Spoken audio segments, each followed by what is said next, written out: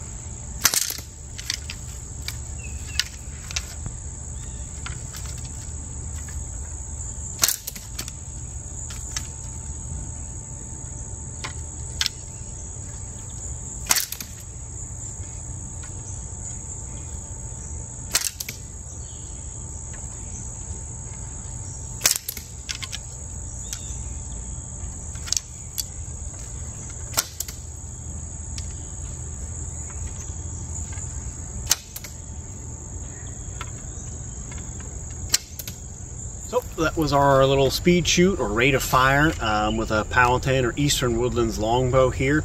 There are certainly a couple of small sort of tactical changes, technique changes that could be utilized to pick up some more speed.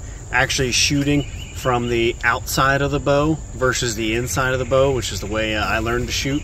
You'll see different draws, types of draw on the string. Pinch draws being certainly documented in the East. I learned to shoot with a 3-finger draw, the way I'm kind of doing it there.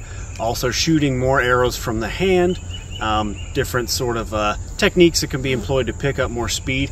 But in reality, in the Eastern Woodlands, it's almost certain that your accuracy, your precision, your power is just more important as far as the use of this weapon.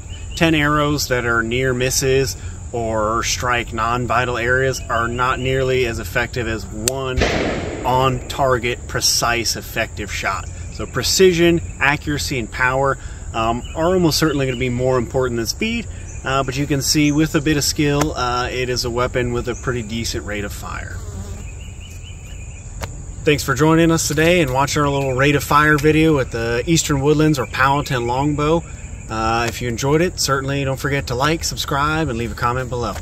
Thanks.